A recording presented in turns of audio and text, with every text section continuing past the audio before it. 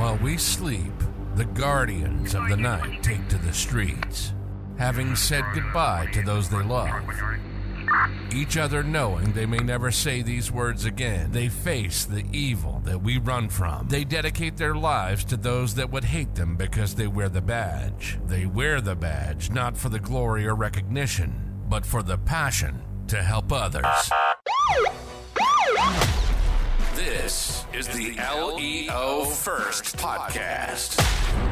We'll talk to the men and women in law enforcement, those that have retired, those that keep the prisons secure, and anyone who's impacted by law enforcement. We'll peel back the curtain, and you'll get the real stories, the good, the bad, and the ugly. Every law enforcement officer has a story to tell. Get ready to hear from the men and women who put their lives on the line every day for their communities and their country. Welcome to the LEO First Podcast. Now, here's your host, Michael Laidler. Hey everybody, it's Michael Laidler, your host of the LEO First Podcast, and welcome to another amazing episode. I have a wonderful guest on. We actually met through a mutual connection, and as soon as I saw this person, Paul Butler's recommendation on her, I was like, you know what? I need to get her on. So I can tell you guys from what I've read about her and what I've started to see through her social media, I'm 100% certain that you're going to gain value. And you know, one of the things that we love to do on this show is bring people on that are like us, meaning they're in law enforcement, been in law enforcement, aspire to be in law enforcement, whatever it is some kind of law enforcement related, to show that we're all humans. I know a lot of times in this industry, we lose who we are as people. And sometimes people that are looking at us think we're just a uniform, but that's not true. And part of the LEO First Podcast is to humanize the badge, humanize the uniform, and highlight all the things that we do each and every day, because we're people. One day you're going to retire. One day you're just going to resign, whatever it might be. And when you do that, you have to know that whatever person you came in as, you're going to have to be that person when you leave. Now, obviously, you have some experience. You have a little bit more education, but you're still a person. That uniform shouldn't be the number one definition of who you are. And I can tell, once again, the person that's going to be on tonight, you're going to see that. You're going to hear her story. You're going to hear her experiences. And the cool part about it is that she's in the same realm that I'm in as far as wellness goes, and bringing some of the things that's happened to her to light. You know why? To share experiences and to improve, because a lot of us, what we don't realize is that we all have a very unique story. And with that story, we should be highlighting it. We should be bringing some of the things that's happened to us to light, because when we hear other people's story, we become inspired, because we're like, you know what? I grew up that way. That happened to me on a call. The administrative lieutenant did that to me, whatever it might be. But when you hear it from someone else's voice besides Michael Laidler, you see it ain't just one person promoting it. And that's what we're going to do tonight. We're going to bring on a person that's been through some things, a person that's been to multiple agencies, a person that's been on the other side of law enforcement in a sense of being in the trenches and being able to share some of the things she has done. So I know I rambled a little bit more than I wanted to tonight, but I haven't done a podcast in a while, and I really wanted to get a lot off my chest early so I can leave it to the floor once she gets going. But tonight, our guest is Lindsay McCall Long. She is going to tell you her story, and you guys know, as we're always unscripted, I'm going to ask questions that pop up, but that's relatable. That's going to benefit us all. So, Lindsay, tell us about you. Well, first, I'd like to say thank you for having me on. I do appreciate our mutual friend, Paul Butler, and I got a chance to check out your podcast, and I really like, just the interviews that you do. And like you said, you're bringing that human aspect to law enforcement and what we do every day. So I just wanted to say thank you for that. As far as I go, well, again, I'm Lindsay McCall Long. I live in Phoenix, Arizona currently, and I actually retired from my last department at Tempe PD about 3 years ago. And I'm from all over the place. It's hard to say that I'm exactly from one place. I was born in the Bay Area in California, and both of my parents were in the music business. So when I tell people I grew up moving around a lot, they're like, oh, are you a, a military brat? And I was like, no, Yeah. not a military brat, music. And my parents went wherever the music was. So my dad, who passed away when I was 17, but he was the drummer and co-founder of a funk group called Confunction out of the Bay Area.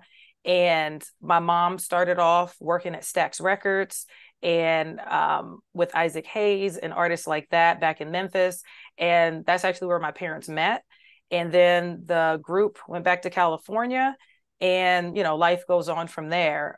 My dad eventually stopped performing, and my mom was a record executive. She actually worked for MC Hammer for a while, and then she had her own marketing company. So, I am a rock and roll baby, as she likes to say, me and my brother both.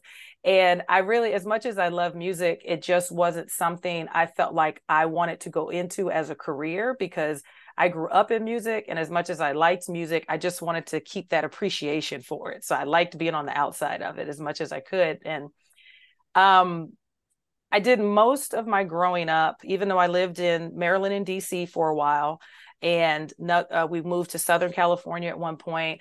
I spent the majority of my time in Georgia, actually. So I lived in Georgia for about 14, almost 15 years. So I was there from the end of middle school until I got my first police job with Gwinnett County PD. It's kind of like, it's about 20 miles northeast of the city of Atlanta. And the funny thing is, I didn't start out to be a police officer. So I get that question sometimes. They're like, people are like, hey, did you want to be a police officer ever since you were little? And I'm like, no, actually I didn't. And they're like, well, how did you get here? I said, funny, you should ask. I didn't know what I wanted to do after high school. And then I was like, okay, maybe I'll go be a firefighter.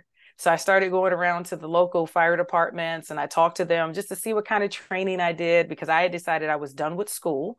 I didn't want to do that anymore. And firefighters seemed pretty fun. And then my dad was actually the victim of a home invasion. So he was shot and killed 2 weeks after I graduated from high school. Right. And that just kind of like stopped me cold in my tracks, because my other option after high school was to go into the military. I was junior ROTC, Air Force, and I had planned on going into the Air Force. And that, I just halted everything because my dad passed away. So it was like a 6-month period. I don't really remember what I was doing other than sleeping and sitting on the couch, sleeping and sitting on the couch. Yeah. And eventually, my mother, she was obviously very supportive, and she was there for me and my brother. But her thing is, hey, listen, you have a time limit on this type of grief, because you can't just stop living, right? Be lucky you had your father for 17 years of your life, and your brother had, your father for 14 years. There are some kids who never even met their father.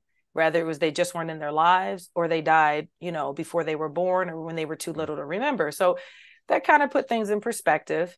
And I decided to go to college, because that way the military made me feel like I was going to be too far away, and I wasn't ready to grow up that fast. Sure. And it's just me, my mom, and my younger brother. So it's just like, these are my people, and I can't go too far away. So I actually went to college at a small school down in Savannah, Georgia.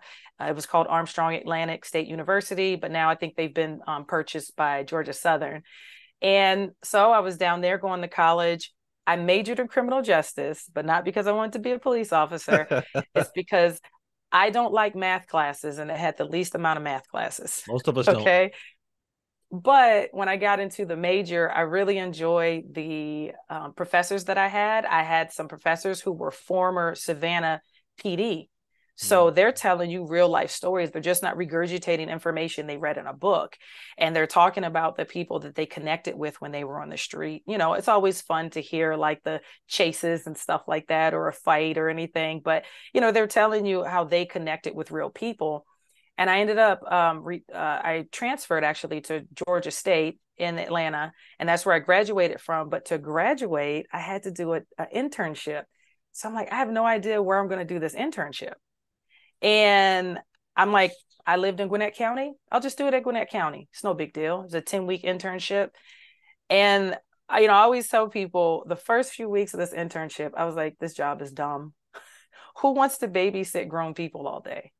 Because that's what it felt like to me. I'm 23 years old. I live at home.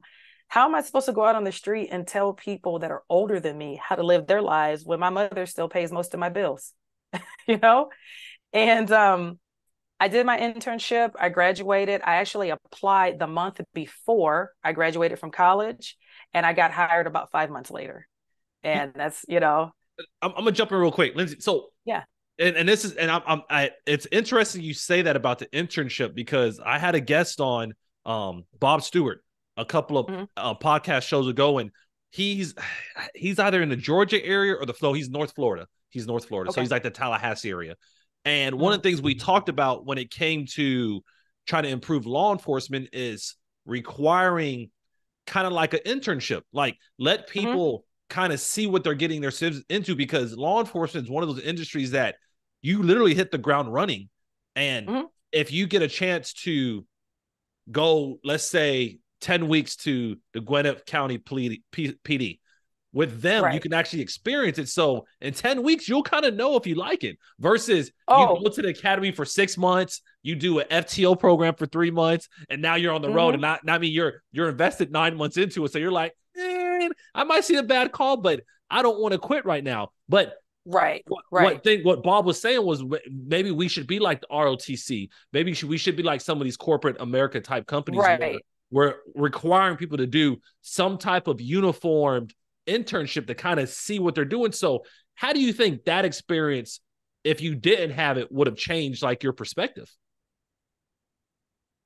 I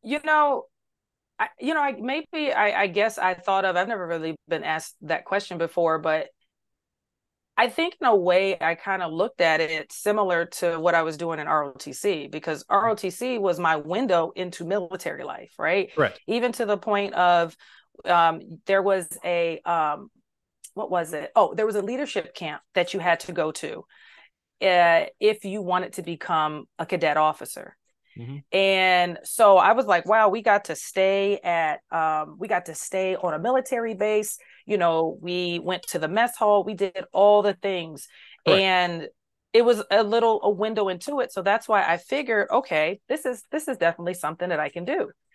And I think it would be really good to do that more often, because we already have the explorer programs for some of the high school students, and I think that even goes until you're about 20 or 21, with the explorers.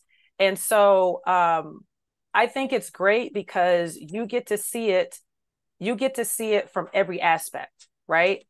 And you get to see the forensic side of it. They even have, in the explorers, they even have like competitions that they do. And so they'll do traffic stops. They will do traffic stops. They will do like crime scene collection. They do all this stuff. So it really gives you a window into what it is you're getting into. And I think that is different than you just kind of guessing at it, or even thinking it's more like it is on TV, and I know some people that are like that. They're like, this is not what I expected it to be like at all. And I'm like, what'd you expect it to be? Because, all the stuff we see on TV, they're running around, they're chasing people, they're getting into these high stress situations. And then they solve a crime in an hour, and then nobody writes a report. You know what I mean? Nobody's sitting in their car typing on a computer like this for 3 hours. Exactly.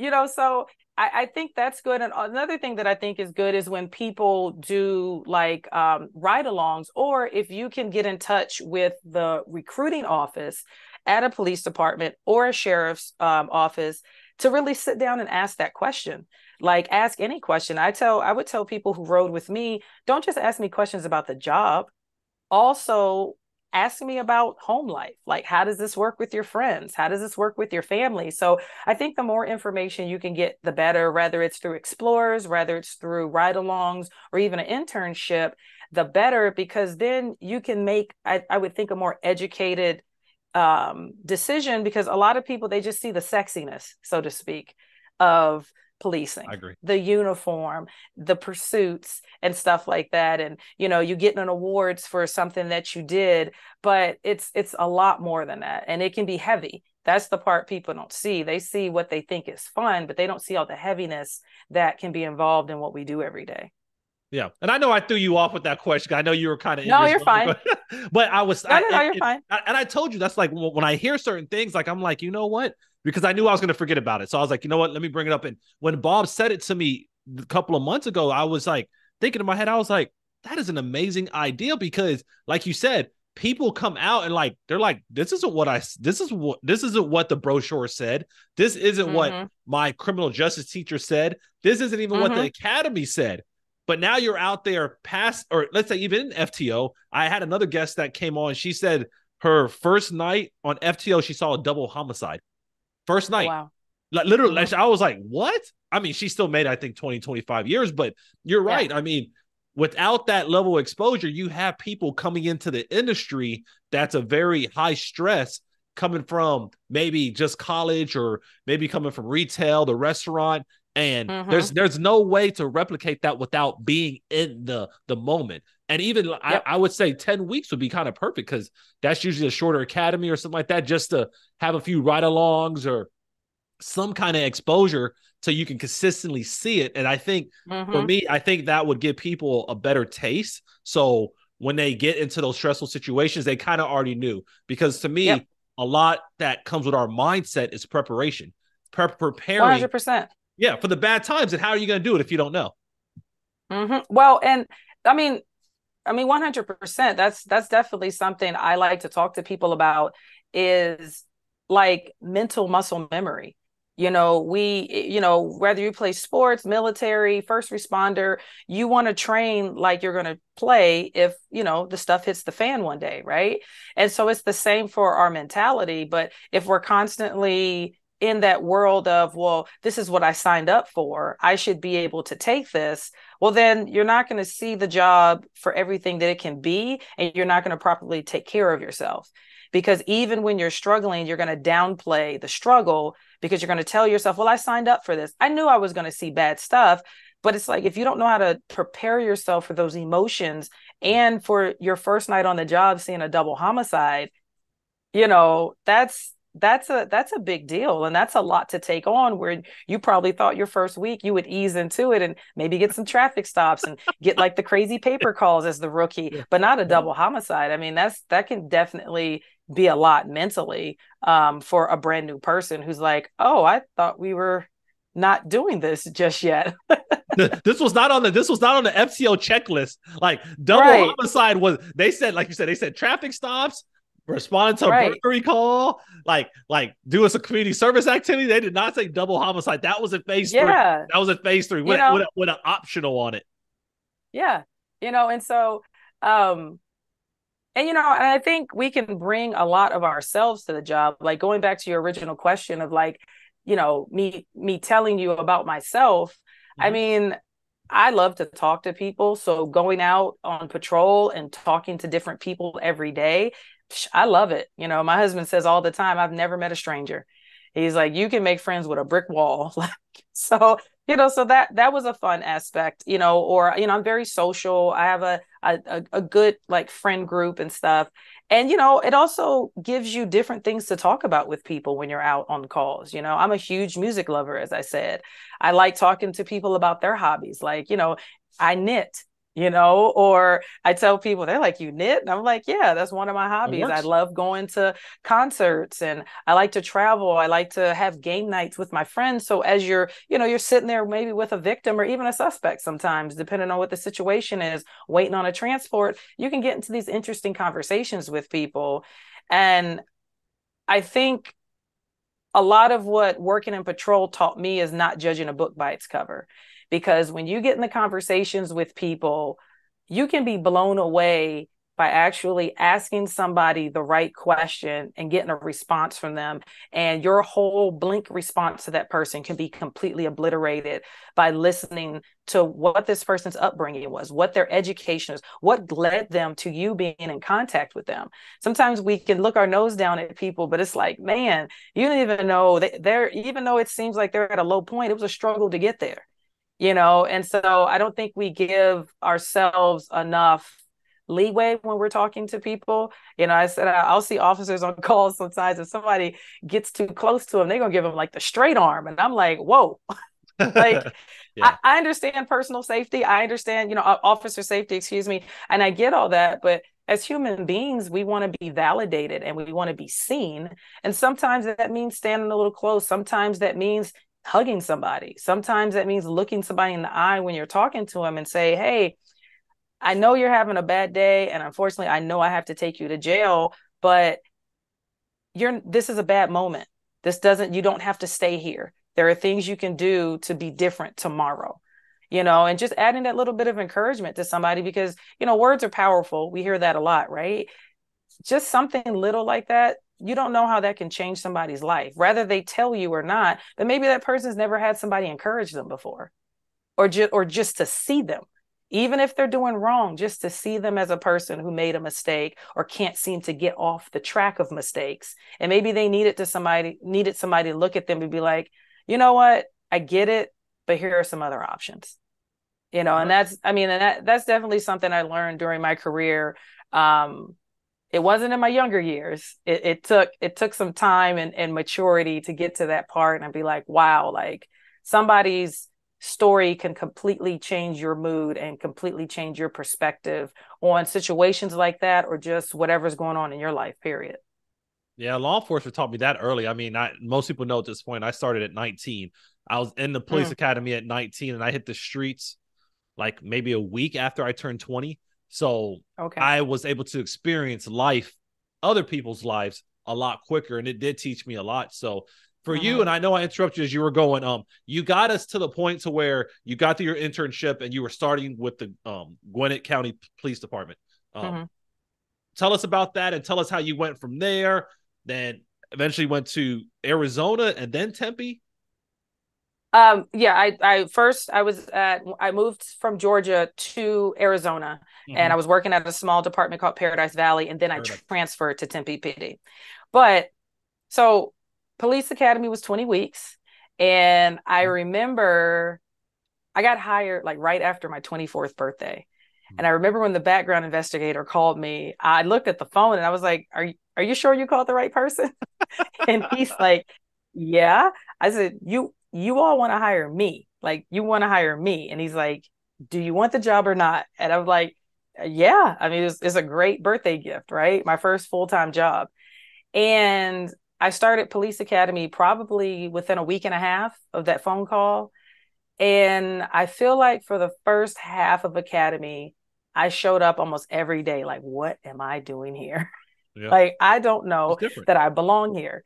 And, but looking back, I really enjoyed Police Academy. And again, because of ROTC, I kind of had that they're going to get in your face mentality. And I know why they're doing it kind of thing. So, you know, some of the yelling that happened in Academy by the instructors didn't bother me as much as it bothered other people who weren't used to that. And I hit the street. And when I hit the street, I ended up working in one of our busiest district at the time. Gwinnett County is the largest county in Georgia. And at the time they had 5 districts. I think they have 6 now, but I worked in our District 1, which was our smallest district, but our busiest district. And I remember hearing some like veteran officers being like, oh, I would never work at that precinct kind of thing. Or they would want to get out of that precinct. Yeah. And I'm like, what am I getting myself into? But when I look back at it, I'm really glad that I got put there. It was definitely trial by fire. You learned a lot quick. And to the point where I had been on for I'd say about 2 years. And I had officers who were just up Academy behind me thinking I'd been there much longer than I had just because of, you know, the calls that I knew how to handle And I had a little bit of a calmer disposition. I wasn't like the little puppy that was like, ooh, this, what's on the radio? I'm going to go here. You just kind of take your time. But that's because at the time I was going through training, there were a lot of veteran officers there. Mm-hmm. So I kind of learned, how they learned. Now, that's good and bad. I learned to take things easy. I learned to look at things big picture wise, but I also learned their negative coping mechanisms also. Yeah. And so looking back, that's something I could pick up on, but I didn't at the time. Some things I started feeling early in my career, it was anxiety, but nobody was talking about anxiety. Nobody was talking about cumulative stress. It was just kind of like, get over it. Let's get back out there. And who were you going to cry to? Nobody wanted to talk about going to a therapist or anything like that. So, I did what everybody else did. You had a long day. You might, sit around and talk about it later. And then you hit the bar after shift, drink a little too much, get way, not enough sleep, and come right back to work and do it all over again the next day. And and it wasn't always like that, but, I just remember like, okay, well, this is how you deal, right? Mm-hmm. And I enjoyed my time at Gwinnett. I still have very close, like lifelong friends there. I mean, still to this day. And I worked in narcotics and vice for a short amount of time, but patrol is my heart. I really, really loved working in patrol. And I decided to go back to patrol after my short stint in undercover. And I was like, this is where I want to be, the people interaction and things like, you don't get that, when you're an investigator or even a detective, you don't get that same interaction with people. So I really enjoyed that part. But I think something that changed for me right before I moved to Arizona is I had a corporal ask me one day, like, what did I like? And I said, excuse me? He says, what do you like? Because whenever I see you, I always hear you talking about what you hate. You hate this, you hate this person, you hate this procedure, you hate this policy. And I was like, wow, is that how people view me? Because I'm pretty goofy. I can make fun of myself pretty easy. I have thick skin. I can joke with you. I can do all that stuff. And I, like I said, I love talking to people. And I was like, people are viewing me as like an angry person that just hates life. I must seem miserable. And so that really bothered me. And I had a similar conversation with a friend of mine about my attitude at work. And I'm like, I don't like that. But I didn't know where the attitude was coming from. And so I was like, all right, I'm going to have to do some things to kind of work on me, because I knew I wanted to move, but I think part of my moving was because I was unhappy. But then I told myself too, you take you with you. So you go to a new place, you go out to Arizona, but once the newness of that environment wears off, you'll go right back to being your same miserable, negative, unhappy self in a new place. Mm-hmm. So I started slowly taking steps to be more positive, to be more cognizant of my language. And I still moved. I was looking for something different. I was just at that point in my life, and there was nothing wrong with Gwinnett County. I love the department. I still love it to this day, but I just needed something else for me. Different. Yep. Moved to Arizona, started working for a really small department, Paradise Valley, had like 28 people, top to bottom. And although I enjoyed myself, it just was way too slow from what I was used to. At Gwinnett, you were barely getting lunch unless somebody ran and got something while you were on a call. You were not going out on the radio asking for lunch, because dispatch would be like, we don't do that. Yeah. We have calls waiting, and so it was nice. And I met some really great officers there. And then I went to a conference. It's called ABLE. It's Arizona Black Law Enforcement Employees. And so I went to this conference, and at the time, Arizona's Black population is pretty small. And when I remember walking into this conference center, and I'm like, oh, this is where all the Black people are hiding, yeah. Because I hadn't seen that many Black people since I've been in Arizona and in law enforcement. I didn't even know there were that many of us in law enforcement in the state. And I was like, okay, cool. So I met some really, really great officers that I'm still cool with today. Some of them have become mentors over the years. And I met Jeff Glover. He's actually the director of DPS now. out here, but he was a sergeant at Tempe at the time. I met him. We got to talking. We exchanged information. And he says, hey, if you're ever looking to leave your current department and you're interested in Tempe, let's have a conversation. So I molded over for a few months. We had that conversation and, I got hired. And I worked both North and South Tempe. Tempe is kind of like it's not a wide city. It's kind of like long, kind of like a rectangle almost. And that's where Arizona State University is. So that's in the north part of the city. And then the south part is largely residential. We have a mall down there and everything. So I've worked both sides of the city. And I worked patrol the whole time I was at the department, except for when I did like light duty. I had an injury, so I did the lovely phone reports. When I came back after maternity leave, after having my first child, I got to work in detectives for a while. I worked down in property. So I was doing some of their smaller follow-up cases that I can do from the phone. And then when I was on light duty for another injury, well, actually my shooting, after I came back on light duty after my shooting, I did get to work in crime prevention. So I got to see a little bit of everything in the department. And Tempe is an interesting place because you can get into a lot of different stuff there, even though the city doesn't seem that big, but there's a little bit of everything because of the cities that border us. We have Phoenix that border Tempe. You have Glendale. Chandler and Mesa. Yeah, well, Glendale, that's west side. That's way west of Tempe. But, you do have these larger cities and there's a freeway that connects to Tempe. So that brings a lot of traffic through too. So, it was good. And I really enjoyed myself. I did make some good connections with some people there in the city. And I don't know, it was different than Georgia though, because it was smaller and it was slower in some aspects. And even when people would complain sometimes about busy nights, I was like, this is cute compared to my first department. Like if this is busy, you would hate to see us on a chill night back in Gwinnett, because Gwinnett, at the precinct that I worked at, stayed pretty popping. But yeah, I got involved in some other like police organizations since I've been here in Arizona. I love to volunteer. Me and my son over the weekend, we did Shop with a Cop Saturday and Sunday. In Tempe. Yeah. Well, we were actually in Scottsdale, but we were with some officers from Tempe and some of the surrounding agencies from the Valley. And then we were in Chandler, Arizona, the following day. Fun fact, I was just in Tempe not too long ago. Obviously, I didn't know you back then, or I would have probably stopped we would have did this in person.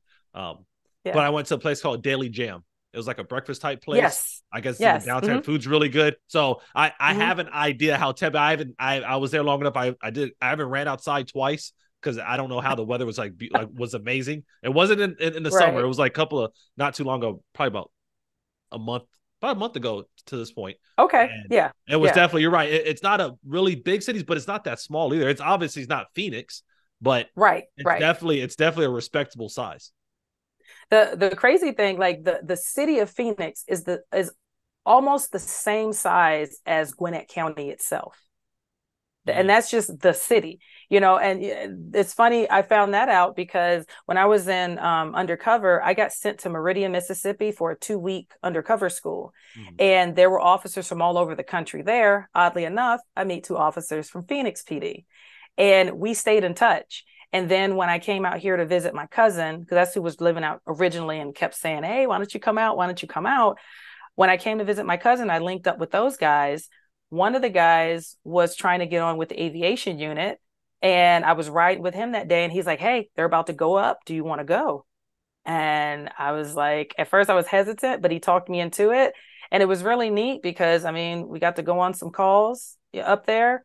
And, I got to see a gorgeous like bird's eye view of the valley, which was crazy, and it went from like late afternoon to night. So I got to see that transition, and Arizona is known for its beautiful sunsets. And I got to see that from the sky, which was absolutely amazing.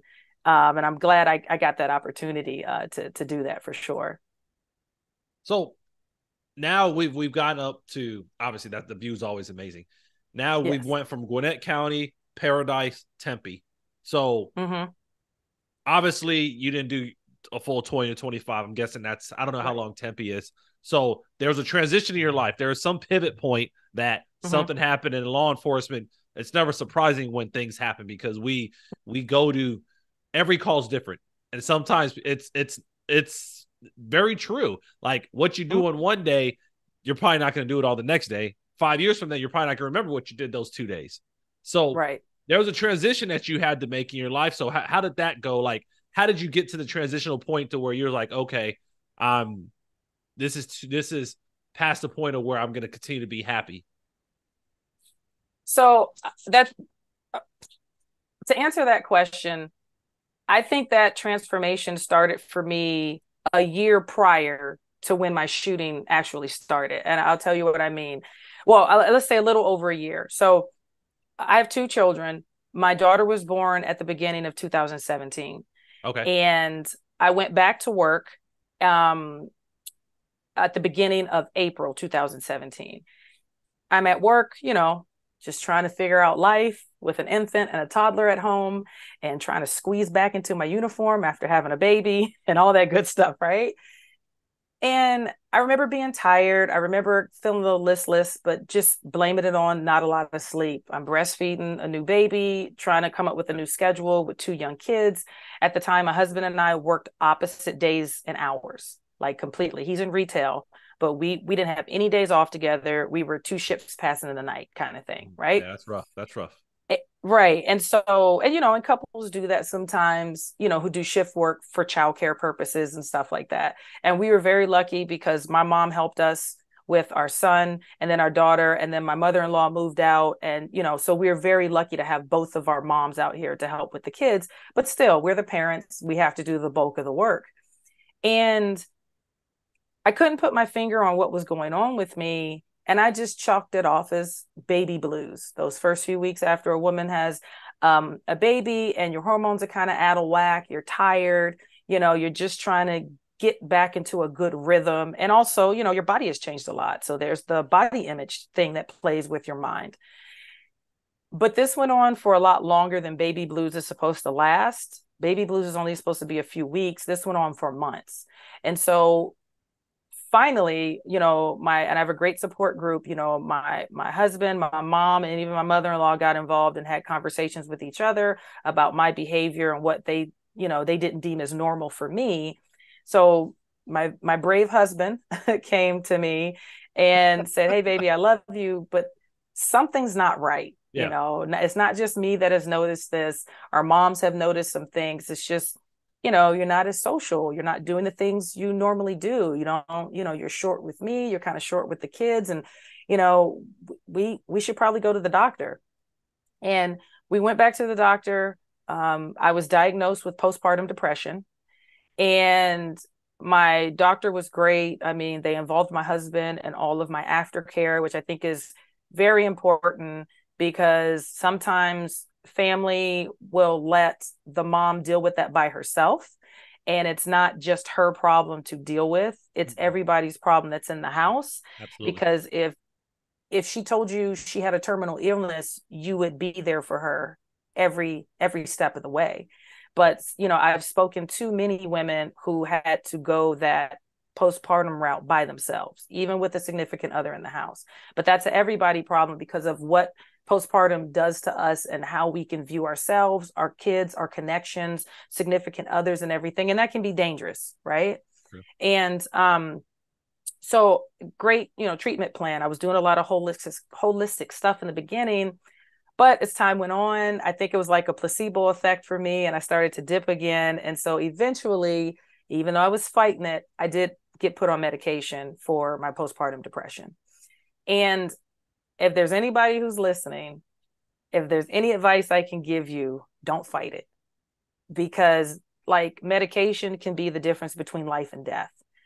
If we have certain physical ailments going on and we're prescribed a medication, we will take that. And we may even tell people that we take it for our heart, for our high blood pressure, diabetes or whatever. But when it comes to our brain, we want to hide that. And we don't want anybody to know because they're going to think certain things about us. And that was probably the best thing I could have done. Even my husband says that. He says, I definitely saw a significant change. And I just didn't want to rely on the medication. We do have to incorporate other resources, like exercise, like better sleep, having a good support system. Eventually, I started seeing a therapist, and not because of work, because just mom stuff, wife stuff, life stuff, People. Yeah, being a person. And yeah, just being a person. And work wasn't the main reason, but yeah, work kind of came into play from time to time. Absolutely. And so I was already seeing a therapist, and then I was just feeling good. Like I was in a good place mentally. Me and my husband's communication was great. It's still great. Our moms and just extended family and friends. I was in a better place to admit when I needed help. I understand part of our personality is, well, I help other people. That means I can help myself or I can fix myself, but that's not always the case. We aren't put here to be solitary beings. We're put here to develop community and to have companionship with one another. And the same way somebody calls 911 and they look to us to help them with their problem, we should be doing the same thing because we're only human, right? Sure. And so I got diagnosed in November of 2017. Life is chill. Life is cool. I'm just trucking along. And I felt like I definitely had a change in like even my mentality at work. I was wanting to get more involved in certain things. I was thinking about, special units, maybe even getting promoted one day. My kids are a little bit older. And then October 29th, 2018 happened that took me off the path I was on and put me on my current one. And led me to us talking today is basically what happened was my partner and I were going to serve an order of protection against a gentleman over domestic violence that had occurred over the weekend against his girlfriend. And he wasn't hearing it, and he opened fire on us. And my partner got hit once, I got hit 3 times. And the way that transpired was there was an order of protection that was filled out earlier in the day. Another officer attempted to serve it twice, and there was no answer at the door.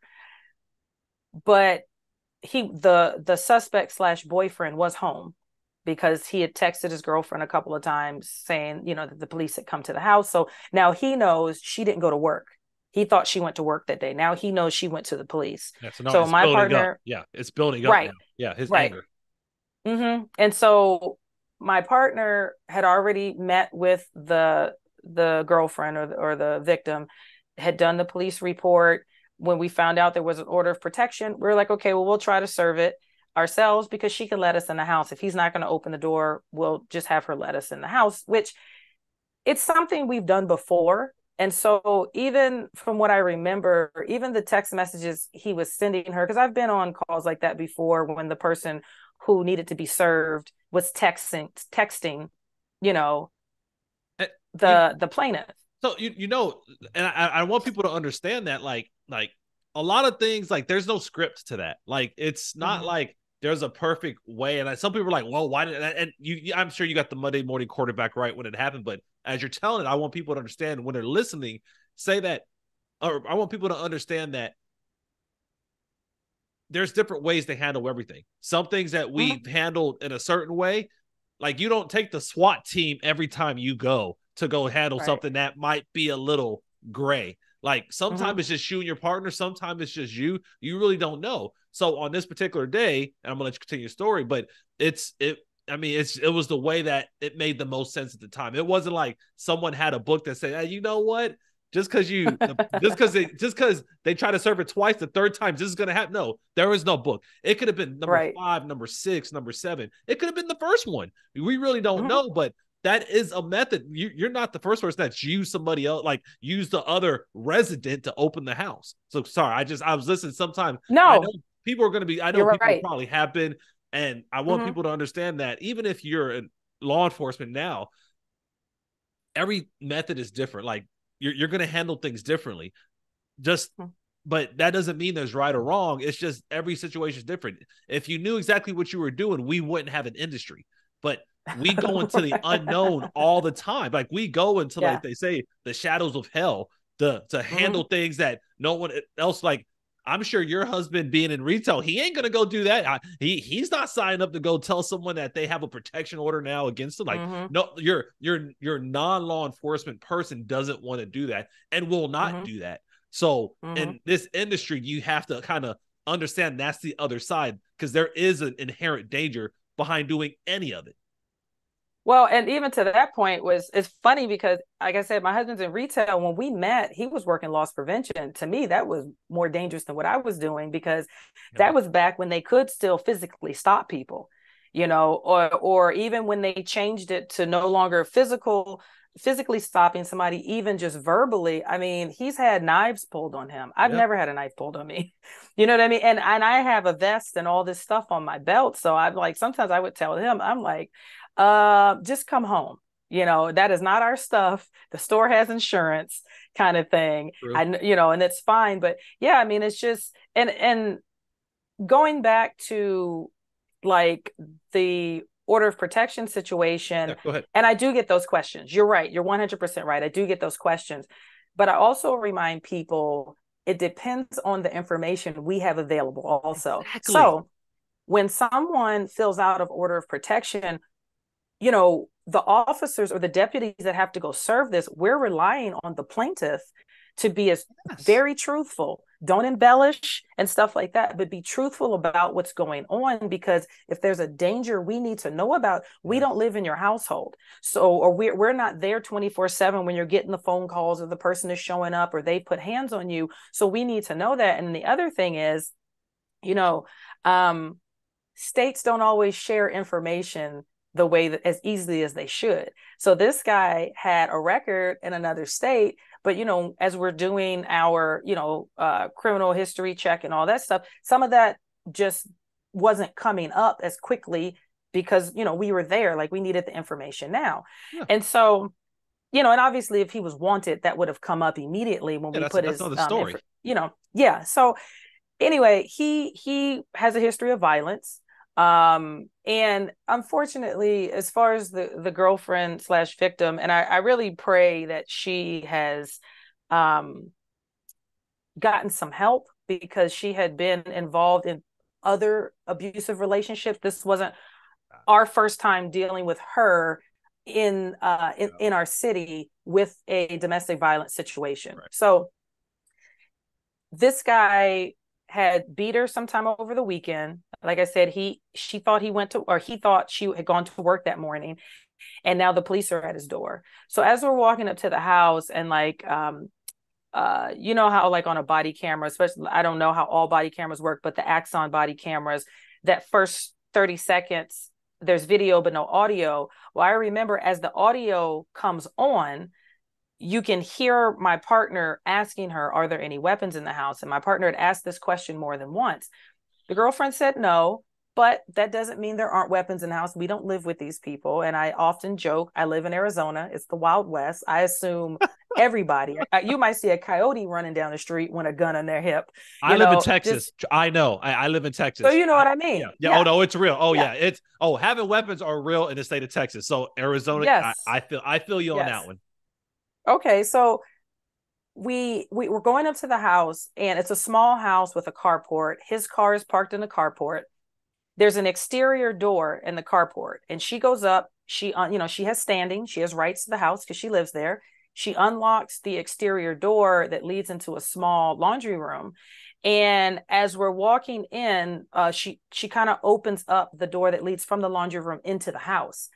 And she doesn't go all the way into the house. We kind of walk past her, which I was like, well, why isn't, that's interesting, because a lot of times women want to see the man get put out, but that wasn't her thing that day. So that's fine. And then my partner starts taking her flashlight out with her left hand. And I'm thinking, why is she taking her flashlight out? Because at this time, it's close to 3:00. So let's say like 10 minutes to 3 in the afternoon. Oh, so it's and bright. We worked. Yeah, exactly. It's bright, because I tell people sometimes, like, I don't think even our brightest time of day is noon in Arizona. To me, it's between like 1 and between like 2 and 3. Yeah. And so she's taking her flashlight out, and I was like, man, why is she doing that? So as my eyes are adjusting, because I had sunglasses on. So as we're coming through the door, I'm taking my sunglasses off and my eyes are adjusting.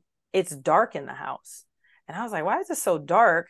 And not necessarily that's unusual in Arizona, because I have blackout curtains everywhere in my house, but just the energy felt different in the house. Like it was eerily dark in the house.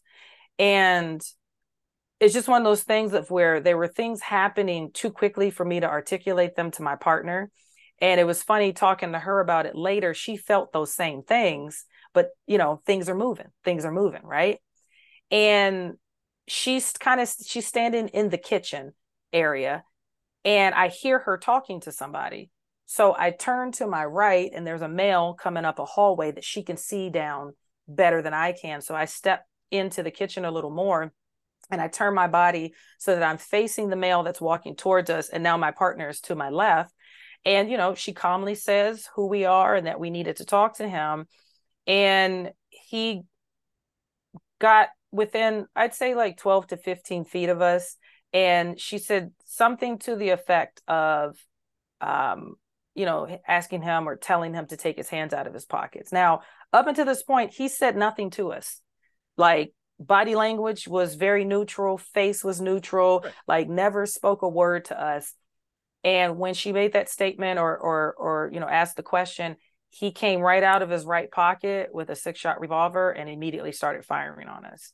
Mm-hmm. And because my partner had her left hand up with the flashlight facing him, the first bullet actually skimmed up her right bicep and came out the back of her shoulder. She's a little smaller than me. I actually thought she got shot in the face initially, but I didn't have time to look because he fired again, and I actually was trying to step to the right and draw my firearm, and I got shot in my right forearm. I saw the scar. I was going to ask you about that. I saw the one on IG. Yeah. And I joke sometimes. I tell people that my career as a forearm model, and I tell people that's the humor that we have in law enforcement. Yes, right. Yeah, but it's based on a very traumatic incident. But we got to joke about it. We got to make light of it. We have to. Exactly. And so, but there was like this. I remember my hand and my arm. There was a stinging, like a burning, and then numbness. Yeah. And this is all happening right on top of each other. So he is rushing towards me, and the girlfriend had already started running out of the door when the first shot was fired. Well, I turned and I ran too, because he's rushing me because he's a bigger guy than me. And although I was a little heavier then than I am now, I'm not going to be able to take a hit from a man. No, it's a different power, no matter what. I mean, that's genetics. And now, right. My hand is out of commission. So I can't even, if I had gotten it out quick enough, he could have been shot in the chest and dropped right at my feet, but this is not what happened. So I turned and I run out of the door. He fires again. I get hit in my upper left arm. That was a through and through that I didn't even feel at the time because of adrenaline. And my partner was, and I found this out later, because remember, I thought she got hit more severely than she did. My partner did return fire. As he was running out of the door, she fired once, and she did strike him, and it struck him in his upper torso area. He tried to shoot back at her. It went into the house. According to her, he was like 2 steps behind me as I was going out of the house. Right. And he was able to shoot me a third time in the lower left part of my back. My vest did get it, did protect me, but it was the bottom part of my vest. And if you've ever opened up a vest, you have like the yellow Kevlar in there. They put what almost looks like masking tape at the bottom of it. Yeah. I got hit in the tape. So I took all of that energy. Yeah. Yeah. And people are like, oh yeah, but if you get hit with a bulletproof vest, I said, it's bulletproof. It's not pain proof. hey, I've never been hit, but I tell people, hey, if you want to know how it feels, that's on you, but it's still going to hurt. You're right. The pain is just like, it's like paintballs. People are like, paintball there you hurts. Go. Yeah. People are like, it don't hurt. I said, if you play with experienced paintball players, nothing like a bullet, but it hurts because they turn their guns up. I'm just like, why do you have to get the strongest paintball? Can't we just get a soft one? for those of us in law enforcement, simunitions. Yeah, there you go. Simunitions, exactly like that. Listen, Yeah. Oh, they I hurt. have been hit with simunitions in places of my body that I don't even want to tell you because we don't know each other that well. But those hurt. Yeah, they hurt. I mean, those, so yes. And, like a vest is made to kind of displace that energy, that impact. Well, because I got hit so low on the Kevlar, I took all that impact. And it felt like I got kicked in my back by a horse, honestly. And that hurt worse than my arm.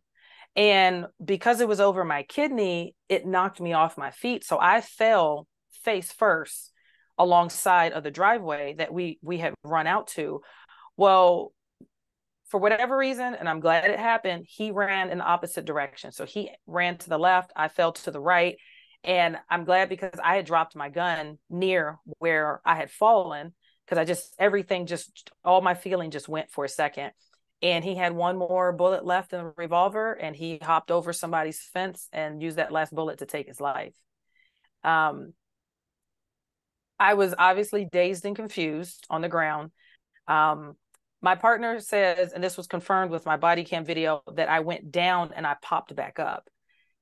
But it didn't feel like that to me. And even after I saw it on the body camera, I said, there's no way, because it felt like I was down there for like a solid 30 to 40 seconds. And I remember thinking I was paralyzed because I couldn't feel my legs for a hot second. And then, just the weird things that pop into your head, like, did I just go to the bathroom on myself, popped into my head? Because if I did, I can't feel it, because I can't feel anything from the waist down. And then I'm wondering where he is, because I don't want to get shot in the face. I don't want to look over my shoulder and there, he's pointing my firearm at me. Yeah. And, then, we were talking about mental muscle memory. I started thinking about police academy, just like rushed back into my brain. My instructors from Georgia were screaming at me about staying in the fight, and you will go home, and this is not where you die. Like still to this day. And some of those same instructors, I talked to them after my shooting. Like, I was like, y'all were there with me. Like, Gwinnett County Police Department was there with me during that moment. And I was like, and my husband's face popped in my head. And this is all in a matter of seconds. Like, literally, I fell and popped back up. But I remember these things very distinctly happening.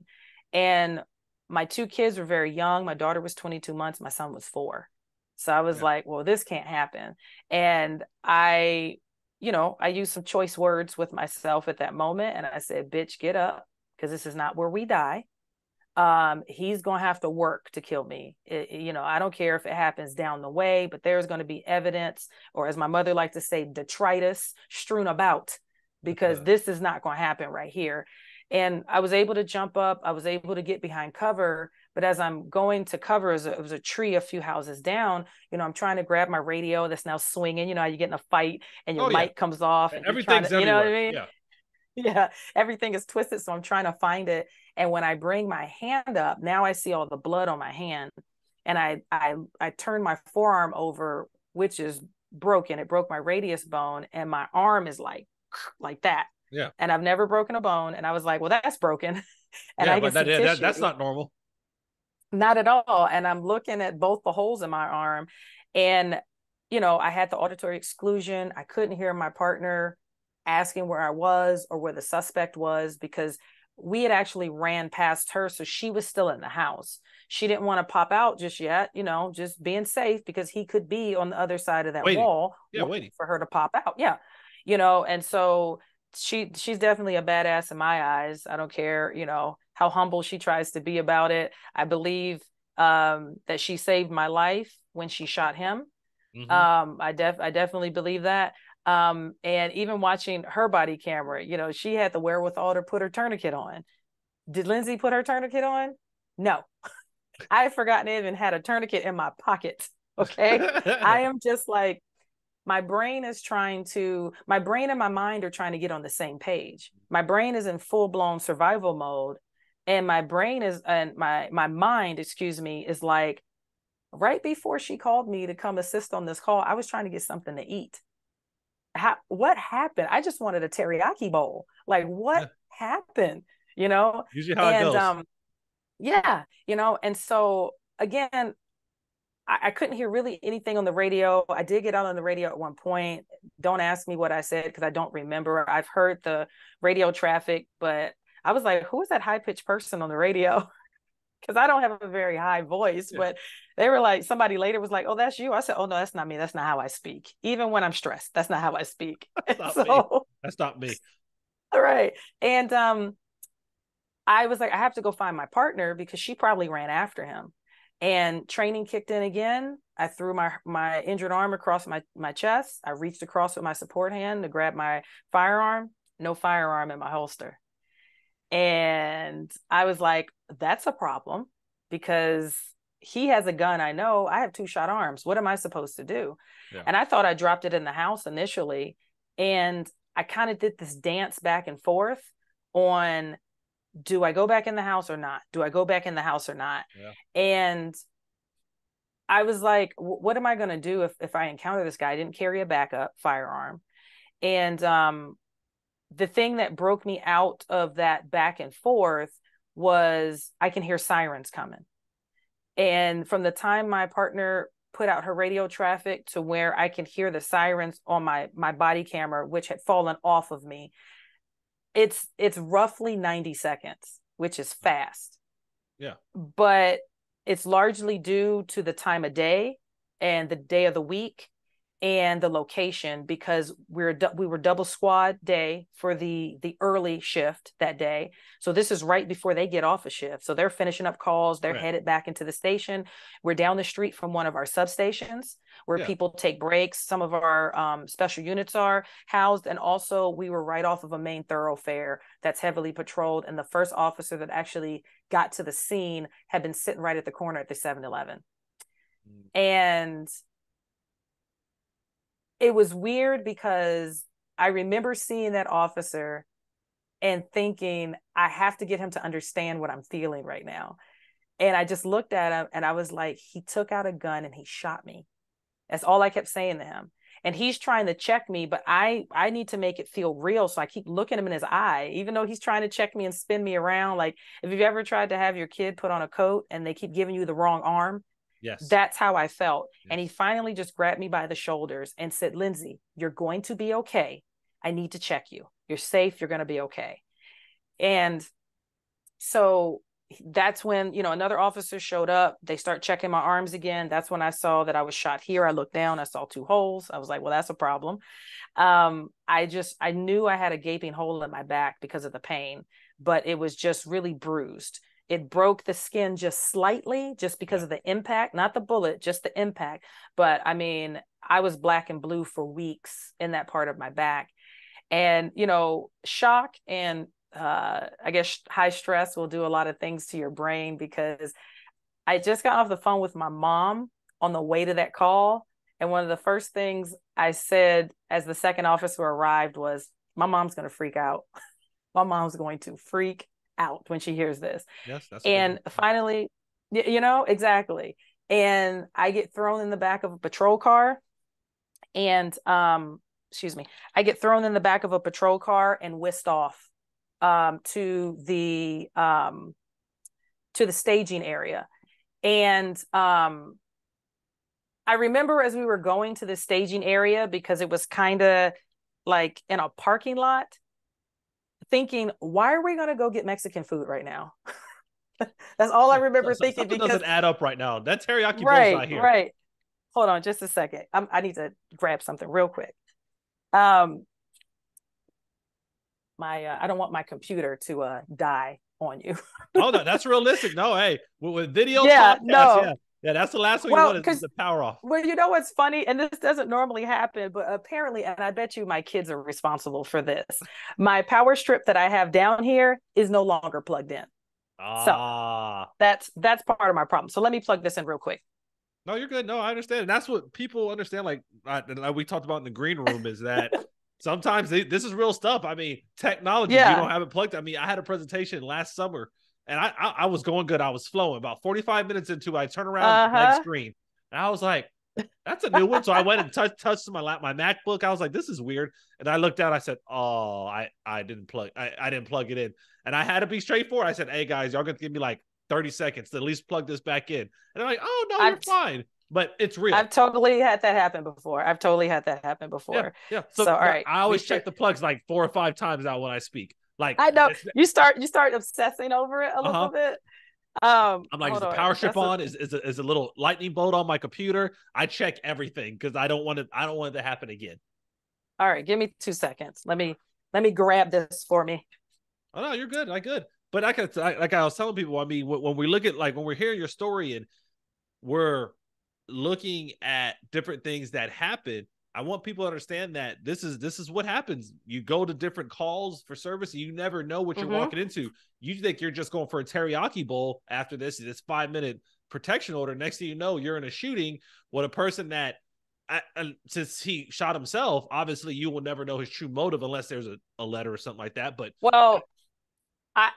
so what I was told later on, and I also read through the report, it sounds like we most likely interrupted what was supposed to be a murder-suicide. Oh, okay. And so I think he every bit expected her to come through that door, and then that was going to be a wrap. And then, looking back, like, there was nothing in his eyes. There was nothing there. Even as we were talking to him, it was devoid of any emotion. I think he had made that decision, and that was the route he was taking. But even that's a lot of assumptions. I mean, even that. I mean, true. Yeah, you know what I mean. At the end of the day, I tell people, I mean, it's maybe he just wanted to be suicide by cop. I mean, you really don't. I mean, at the end of the day, you really don't know. I mean, obviously he had to get a gun. He obviously was thinking about killing somebody and probably killing himself. But like you said, I mean, it could have been killing just her. Or, I mean, he knew you guys were coming. I mean, at some point, I mean, it was your third time.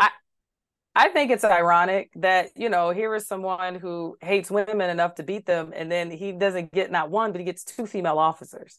So sometimes I was like, well, shoot, we probably triggered him walking in there. He has a disdain for women to the point where he puts hands on them. And now you got 2 females that are going to walk in your home and, try to arrest you or tell you what to do. And, so you're right. There's and I've thought about all those different reasons, but then I'll drive myself crazy trying to figure out why, because it was just, the simple thing of he wasn't going for it. Whatever it is. Yeah. And my partner and I, we both get extracted from the scene. And I remember in the staging area feeling like I was about to pass out because of the pain, because now the adrenaline's starting to wear off. And I felt like I was getting nauseous. I was sweating. I'm apologizing to my my shift partner whose car I'm bleeding in. And but I didn't want to leave until I saw my partner. I knew that she was okay. And so once another car came into the parking lot, me and her locked eyes. I knew she was okay. She knew I was okay. Okay, let's go to the hospital. And there was a interview that I did recently where I mentioned fire and EMS because, I love fire and EMS, and I thank them tremendously for everything that they did for me and my partner that day. And I know it's got to be hard for you to be rushing to a scene only to get there and see it's an officer you've worked many, many calls with over the years. You go from being a partner to being a patient. And I remember when the captain first, and this is a seasoned guy, when he first came around the corner and saw me sitting in the back of the SUV, like, I saw the look in his eye real quick of recognition, and then he just jumped into work mode, and so I'm very grateful to them. And, now we're in the ambulance and, things are being pulled off of me left and right. And, but for some reason, even though I really wanted some pain medicine because I hurt so bad, I decided I needed to call my husband because I didn't want anybody to call him. I didn't want anybody to show up at my door, especially since, again, just he worked overnight at that time.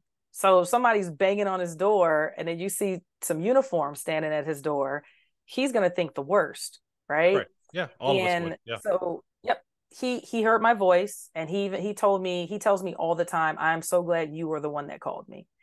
And, I did, it's just weird when the phone is ringing and you're like, what am I going to say? Like, how do I make this not sound ridiculous? Right. Yeah. And I just woke him up and I said, I need you to listen to me. I need you to wake all the way up because I have something to tell you. And I said, I'm okay, but I need you to hurry up and get to such and such hospital. I was shot 3 times, but I'm okay. And It was silence. I said, did you hear me? And he's like, yeah, I think. So I repeated myself. And then I said, I got to go because I really need some pain meds, but this is what happened. This is where I'm going to be. So now he goes into caveman mode, which I call it, because he's like, somebody hurt my woman. I want to hurt them, but I also got to go get my kids from school. Correct. So he does all that, take the kids to a friend's house who normally watch them that day anyway. And he drives like a bat out of hell to the hospital. I also called my brother from the ambulance, and then my brother told my mom, and now we're at the hospital, and I stayed in the hospital for 3 days. I had to have some hardware put in my right arm. Of course. They just slapped Band-Aids on the through and through injuries, and then I had some pain, some muscle relaxers and stuff like that, and ice for my back. And it was just a surreal experience in the hospital because it was like nonstop visitors. Either that or I was on pain meds, so I don't remember part of it. And I was just really taken aback and overwhelmed by the amount of people that came to the hospital to see me, rather they worked for my department or not, or rather they knew me or not. There were surrounding agencies that showed up at the hospital. I've never met them before. Like it was absolutely amazing. A guy I used to work with at Gwinnett County who was living in Arizona at the time, and he was in Tucson, Arizona, which is south of me. He just happened to be in Phoenix doing a DRE training when my shooting happened. And I thought the pain meds were so good, I was hallucinating that he was standing in my doorway. Did you come all the way up from Georgia? Where did you come from? I thought I was having a problem. Like I was about to call the nurse, and then he smiles and he says, you could have just asked me to come see you. You didn't have to get shot for me to come see you. And, and so it's interesting. And then, people want to see you. They want to make sure you're okay. But then, me and my husband, we still have little kids we have to deal with. Right. And I think that was probably one of the hardest things we had to deal with afterwards is explaining to a 4-year-old what happened, even though we skirted the truth in the beginning. Well, yeah. I mean, which I find. There's only so much they're going to understand. I mean, realistic. I mean, it's not like my son's 10. It ain't like you're telling a 10-year-old versus a 4-year-old. Like there's a lot of separation and comprehension, realistically. Well, what I've learned is throughout all this is when it comes to our kids, we often underestimate their intelligence and how they feel. Like we block a lot of our feeling, and our energy going back and forth. Kids don't have that. They feel that. They feel it constantly. Mm-hmm. And so, my 22-month-old, all she cared about is being breastfed. That's all she cared about. Like she walked right in the hospital room and looked at me and said, boob. That's all she wanted. We call her the boob monster. That's all she talked about. And she doesn't understand why I can't. She's just like, you haven't been home for like 36 hours at this point. I need that. Yeah. My son, on the other hand, we told him I broke my arm at the time, which isn't untrue, but he thought the hospital was a vampire hospital because he saw blood in the tube that was on the wound vac that was attached to my arm. And he was like, this is a vampire hospital. They're stealing people's blood here, and so he's a 4-year-old. But when I got home a few days later, I was changing out my bandages.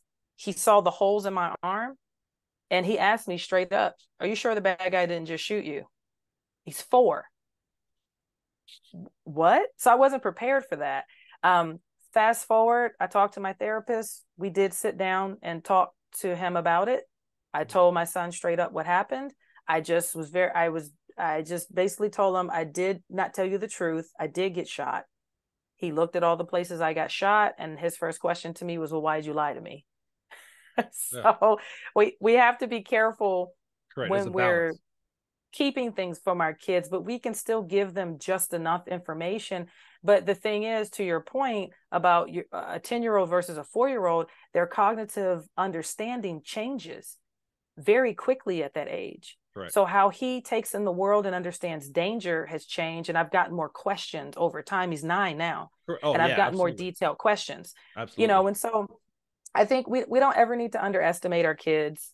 I am very lucky for my support system. I had people that recognize certain anxiety and worry behaviors in my son that I didn't recognize.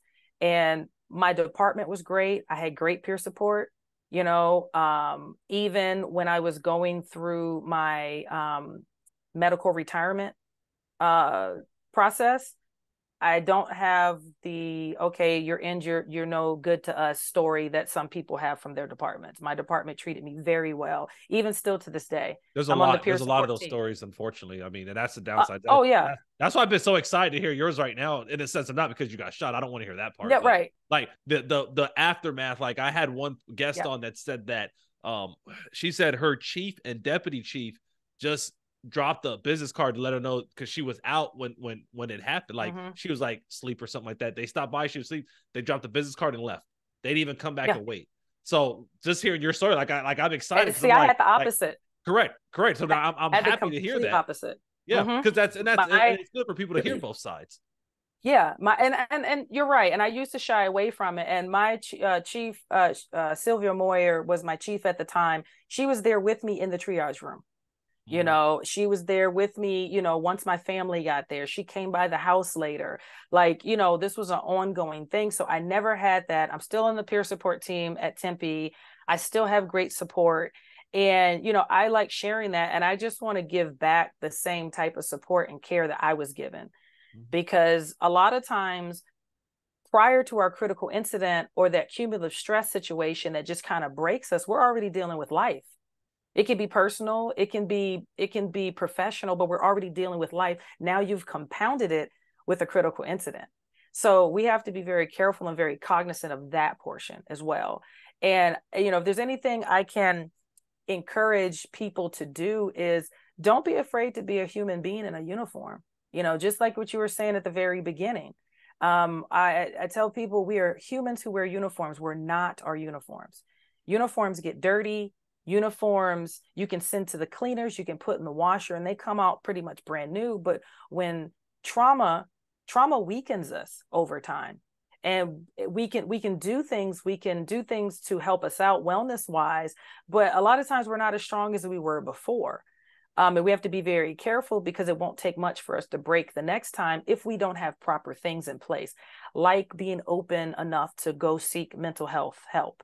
And remembering that the same issues we're dealing with out on the street, we have within the walls of our organizations, whether it's addiction, infidelity, DV, money problems, like all this stuff. We have that stuff within our public safety population.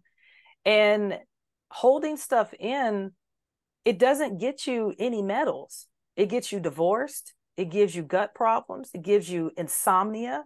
You know, it gives you anxiety. It gives you all this stuff that's not necessary. Like when we hold things in, it does things to you physically. So no different than when you take your car to get service. You want to make sure all the lines are flushed and everything's running smoothly, because if something gets gunked up, that can affect other parts of your vehicle. We're the same way. If your body and mind aren't in tuned, you're going to have some problems. And I'm speaking from experience. I'm not saying this because I've never dealt with anything. I've definitely drank way too much just to not deal with stuff at work. Made some not so great relationship decisions sometimes. Bought way more things than I need because of the instant gratification. It makes us feel good. So we have to be cognizant of those things. And when we're going out on calls, if you're telling people to do certain things with their lives and you're telling people to use certain resources, you damn better make sure you're doing those same things. Otherwise, you're a hypocrite. And I've been that person. Yeah. And now it's kind of cool. Not that you retired from law enforcement. Obviously, your career ended much earlier than you wanted to, because I'm sure you expected it not to be. I'm sure you expected to be at Tempe 20 to 25 years versus 10. How has this incident, as you've grown and matured, because everybody matures over time, not saying you weren't mature before, but since you have been able to share your story now, how has that impacted your personal life? You know, I've had some struggles first. Even though, you know, people, you know, I'll have people reach out to me after I do a podcast interview, or even after I have a speaking engagement. And I want to remind people, what you see isn't how I always am, right? I've been better mentally this year, but I have ups and downs still. Although I was in a good place before my critical incident, I still see my therapist. You know, I do deal with some anxiety still. I still deal with some depression from time to time. And I don't like the triggers that come along with my critical incident. They're like, I don't like the darkness anymore because the house was dark. Fireworks aren't really my thing anymore. And I love fireworks. I have to know that they're coming before they happen. You can't just pop a firework off next to me. Popping balloons at kids' birthday parties, you know? But at the same time, because I've learned much better coping skills, I can do things to kind of ride the wave of a panic attack and know that I'm going to be okay on the other side of it. So I think a lot of what I've learned too is I know a lot of us are type A personalities, but guess what? We don't control anything. Because the more we try to control certain things, even when our feelings are becoming a little bit out of control, you're going to find that the way we try to control it, we're just trying to ignore it. We're not even really controlling it. We're trying to pack it away somewhere, and it will overflow at some point when you least expect it. You can knock over your cup of coffee, and like memories that you didn't even know you still had can come to the forefront of your brain.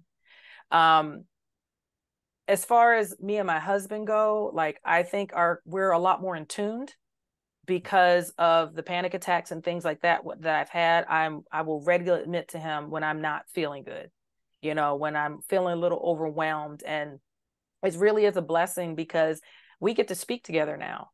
He comes from the non-law enforcement aspect, the husband, you know, aspect. And so we get to travel together now. We get to speak together, and we get time away, you know, from our normal life as being mom and dad sometimes, just, you know, to go speak, but also go be us, go explore a new city, have dinner, or go see the sights in a new city and just be us for a minute. So it's definitely opened up a whole new world to me that I didn't even know existed, because I think when we're working, a lot of us we have the blinders on in our little blue world. Yes. Or tan or green or whichever uniform you wear, but overall in our world, and we never peek our heads out and be like, oh wow, that I didn't even realize that was going on. And I asked a woman at a speaking engagement one time, I said, I'm curious if all these opportunities that are coming my way, if they were here before and I just couldn't see them. And now that this trauma has happened, because what trauma does it makes an instant change within you. You don't have time to ease into the change. It's like being a parent. You know, one day I was pregnant, next day they're telling me I'm responsible for keeping a whole human alive and make sure they become a good citizen. I was like, that's a lot of pressure. And, you know, and so you and we're getting to know each other now. I can walk away from this interview and decide if I like you, right? But when we have that instant change in ourselves, we can't separate from ourselves. We have to slowly get used to this new person. And sometimes you don't like that person. Sometimes I don't like the new Lindsay, but guess what? I'm stuck with her. And I have to learn to live with the new Lindsay, because we often want to go back to before such and such happened. But I hate to tell you, there is no before. There's just now. And we have to work with what we have now, and try to ease into it. And it takes time, and it takes practice, and it takes support, you know. And I just want for other people, like I said before, what I had. You know, I've had really great support. I've had awesome connections with people. If you had asked me before my shooting if this is something I would be doing, I'm like, no, there's no way. You know, I should still be working right now. I didn't expect to be medically retired at 39. You know, that's just not what I expected. But, you know, I get to be with my kids. I'm home with my kids.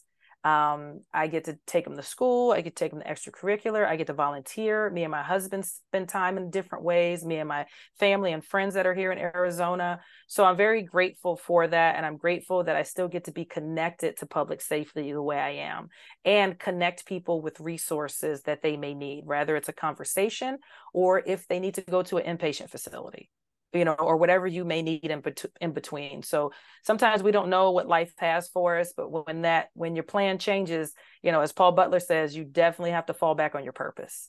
And my purpose on this earth is to help people. Yeah. And you're just doing it from a different way now. That's it. I mean, it's not like you're changing your whole goal. It's just that now you're doing it on a different platform. Before, back in 2018, for that prior to that, 17 years within that time frame, you're doing it in a uniform. You were helping people out. Now you're outside of a uniform, helping people in a uniform. So no matter what, you're still impacting, you're still fulfilling your purpose in a different way. And I love that you mentioned that all the opportunities that you have now.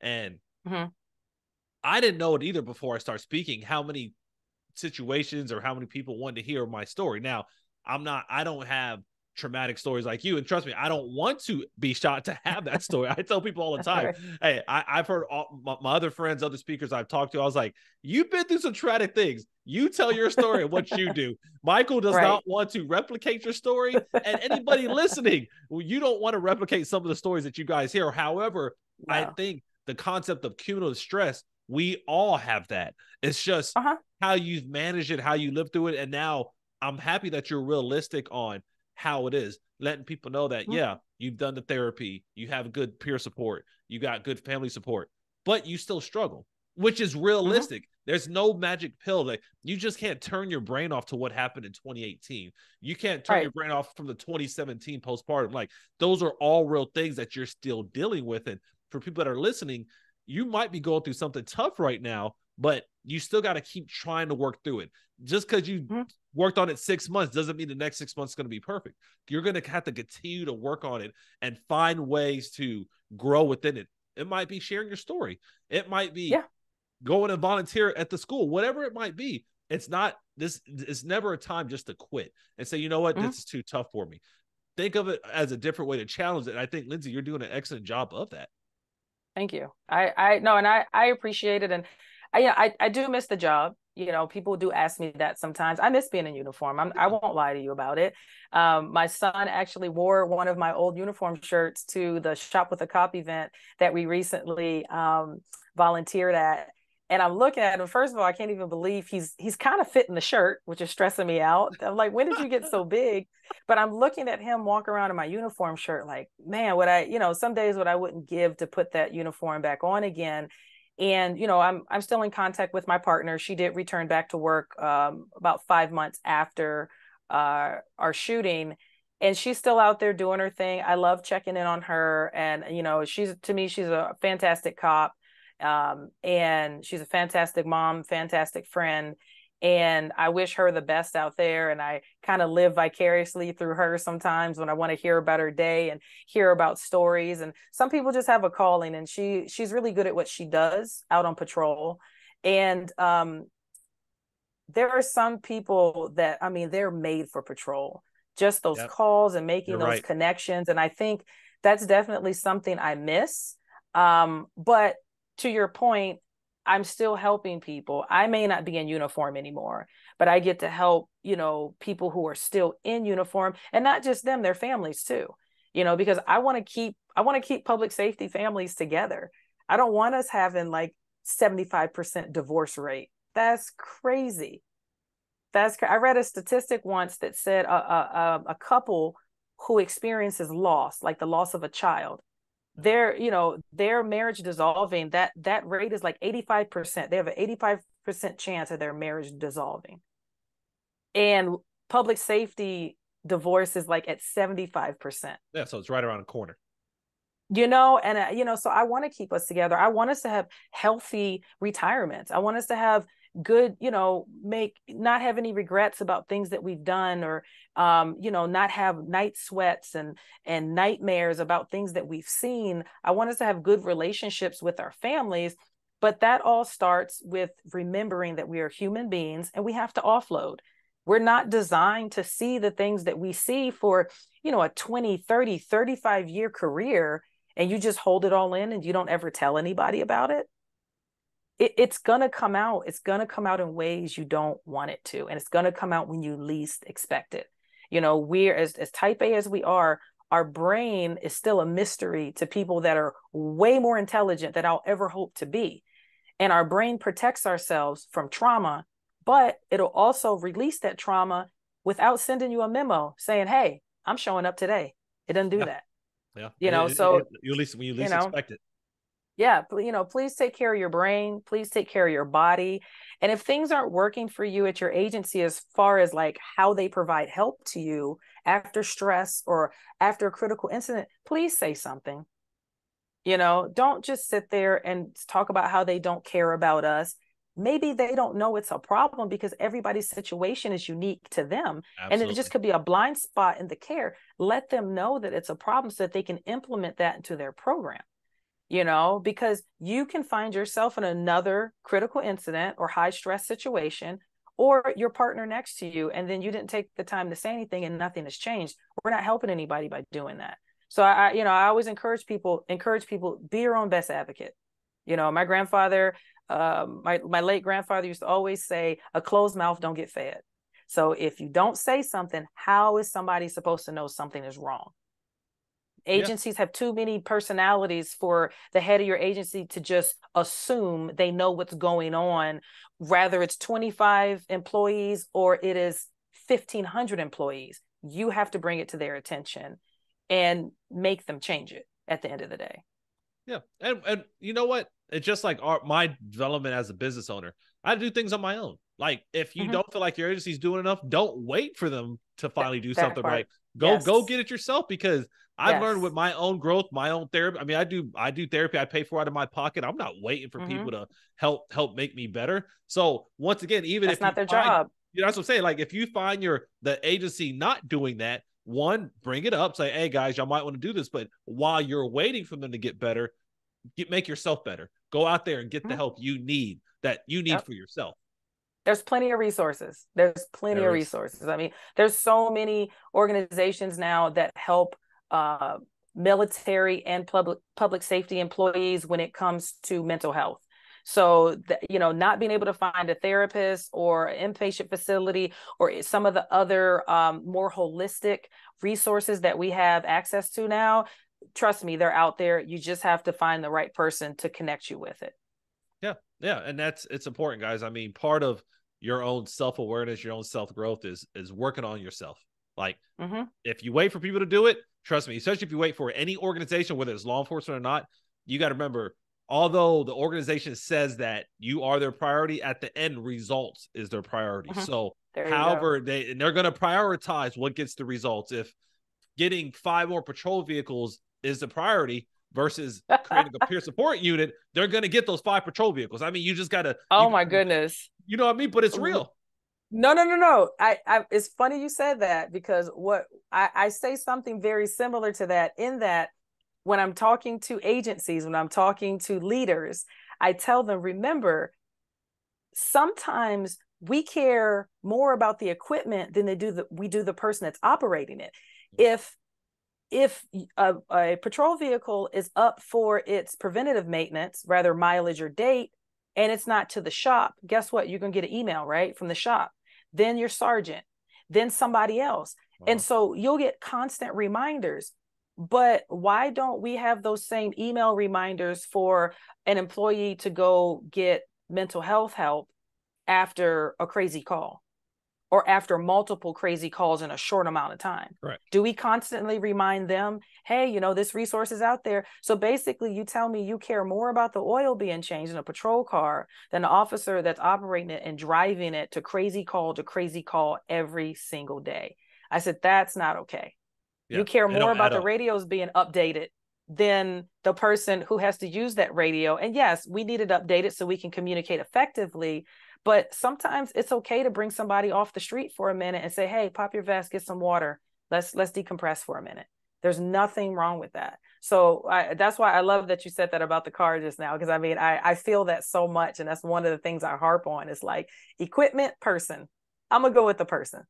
Yeah. But it's sometimes it takes that realization through things like therapy to understand where we need to truly value ourselves. And still in law enforcement, one of the things that we are on that uphill battle is recognizing what you need internally, not just externally.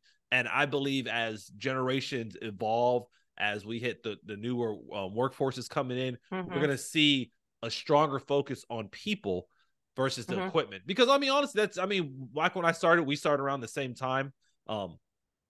Equipment, things like that was important. Like mental wellness, self-awareness. It wasn't that it was completely missing. It just wasn't a priority versus now where it seems, especially since we speak so much, it seems like it's starting to be more focused on because the studies are starting to become so prevalent that it's becoming alarming.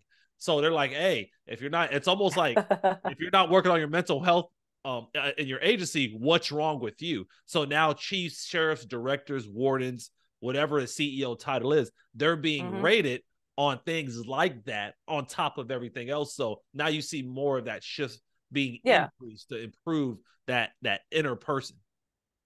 And it should be like that though. You know, I believe wellness, that's like from beginning to the end. As far as I'm concerned, your peer support should be involved from the time you're recruiting somebody all the way until retirement and after.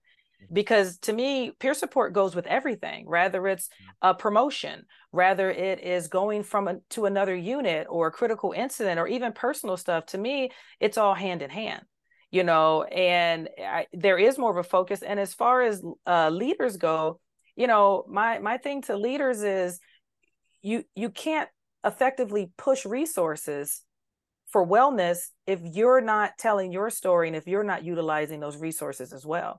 Because then your people, like children mimic what they see at home, 100%, right? 100%.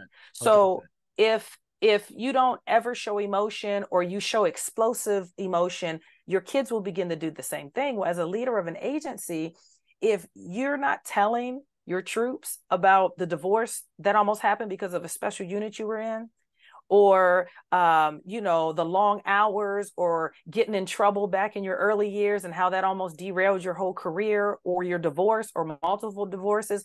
If you're not having those conversations with your people, those same things are happening with them. They're going to think that you're perfect and nothing has ever gone on in your life. And that doesn't work.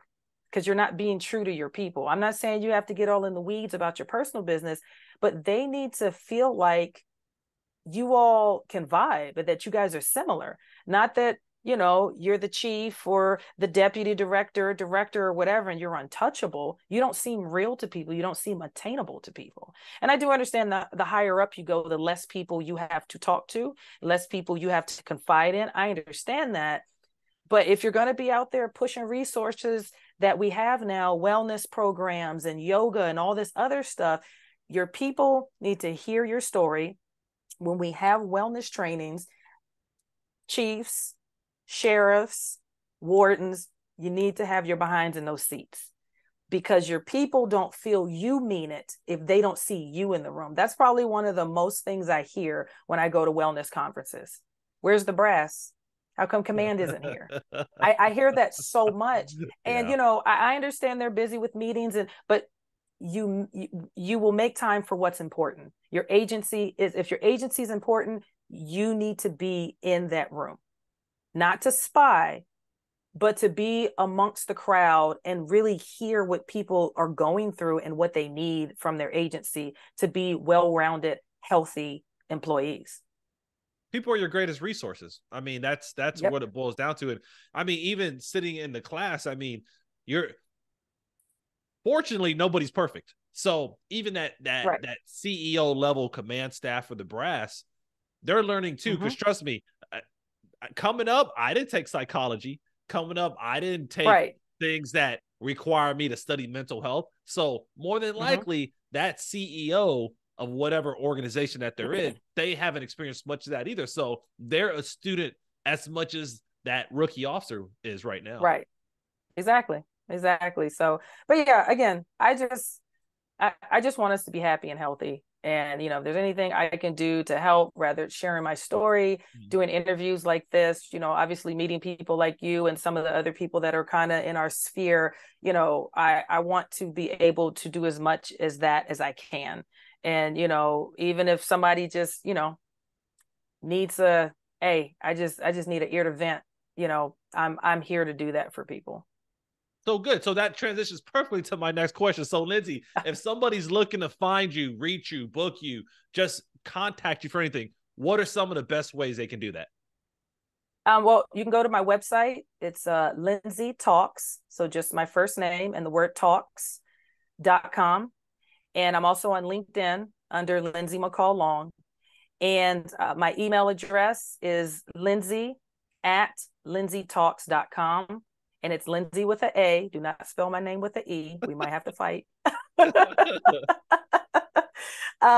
yeah, I'm always open, for conversation. If you need resources, the opportunity to speak somewhere, those are the ways that you can reach me for sure. I love connecting. I love networking with people, and just, I love learning about the other mental health resources that are available to first responders and public safety as well. Perfect. So folks, if you're looking for Lindsay, you got her website, you got her LinkedIn, you got her email, and I'll put it all in the show notes for you guys, but reach out. I mean, you hear what she's available for. She's everything we're looking for, everything we promote on the show, everything you heard me talk about in the past, whether it's in person or the podcast. This is what we want. We want people that have experienced things in law enforcement and that are willing to share it, because that in itself can be therapeutic, but it's also helpful to see that people struggle and they're still able to get through the different struggles they're going through. So, Lindsay, final words. Just something I've already said. Please be your own best advocate. You may not know what you need, but it's not working.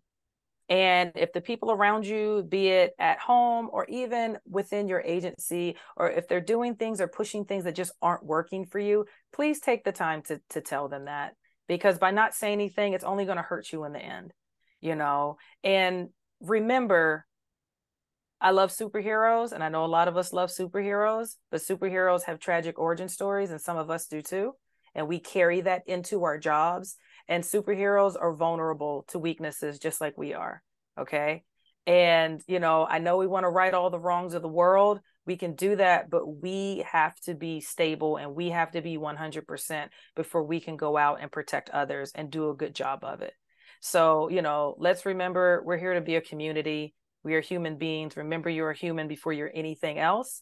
And, if there's something you need, you shouldn't be afraid to turn to somebody and say, hey, I'm struggling today. Can you help me?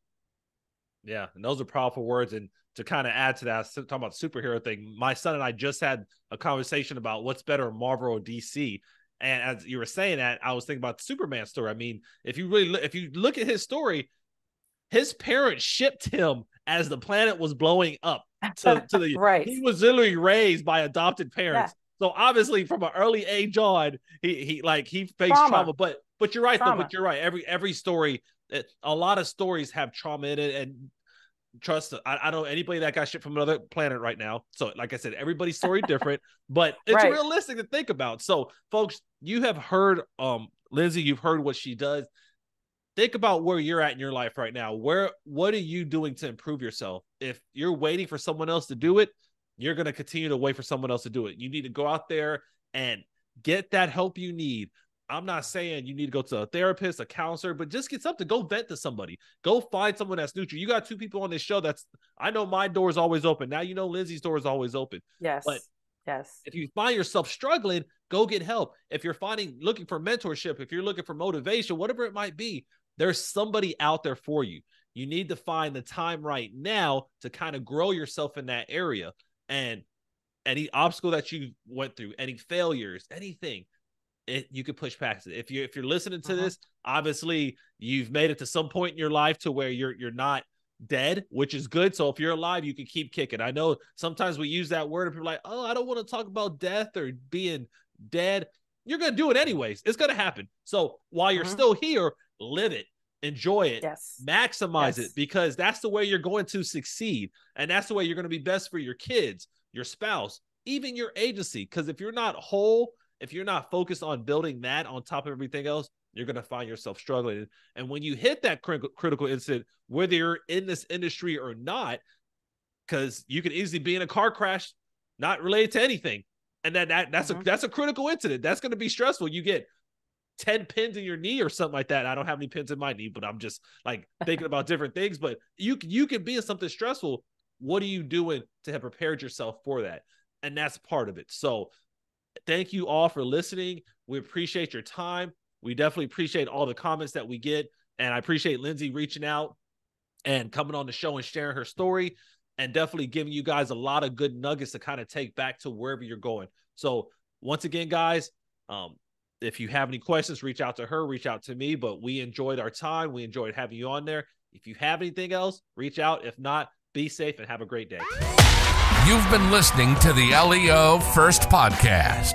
Michael has been in law enforcement since 2005. He's worked for 3 law enforcement agencies in 3 different states. He's a professional speaker who travels the country teaching about leadership development and self-awareness. And he's the author of a book called Greatness Beyond the Badge: The 3 Key Principles for Self-Awareness. It's Michael's passion to bring law enforcement members' stories to the front, so you get the real and raw take. We hope you've enjoyed the show. Make sure to like, rate, and review. And we'll be back soon. But in the meantime, hook up with Michael on YouTube, Instagram, and LinkedIn at Michael Laidler, on Twitter at Michael A. Laidler, on Facebook at Michael Laidler Leadership. Send an email to michael@michaelalaidler.com and hit the website at michaelalaidler.com. See you next time on the LEO First Podcast.